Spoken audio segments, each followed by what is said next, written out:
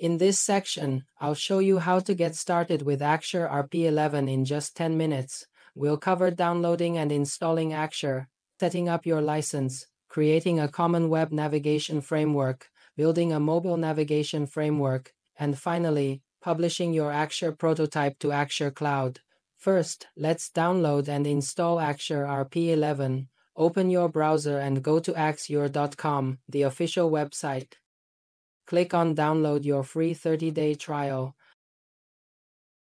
A pop-up will appear, letting you choose the version that suits your system. Since I'm using a Mac, it automatically detects that and asks me to choose between the Apple chip and Intel chip. I have an Apple chip, so I'll click that option.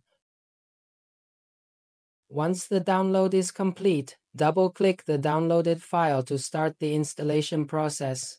After installation, Axure will automatically open a project, and you can start working right away. Axure RP 11 comes with a 30-day trial. After that, you can purchase a license at any time. Go back to the homepage and click the Buy button. On the purchase page, you'll find different license options. The Axure RP Pro version is ideal for individual users. The Axure RP Team version is perfect for teams and offers features like team projects, and Axure for Enterprise is tailored for businesses, allowing for private deployment.